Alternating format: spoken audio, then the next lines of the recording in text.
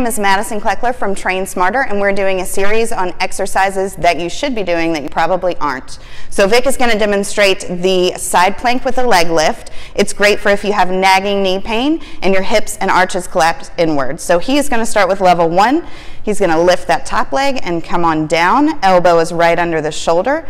Now for level 2, he can remove that arm kickstand and go again, lift and lift. Good. And so for level 3, what he can do is straighten out that bottom leg and use that arm as a kickstand. Now he's going to lift and lift. Good. So level 4, he's going to remove that kickstand arm and go again. Perfect. Level 5, the best. He's going to do a double tap. Lift, tap back, set it down, and hip down. So follow us on Facebook and Instagram, and we will teach you how to train smarter.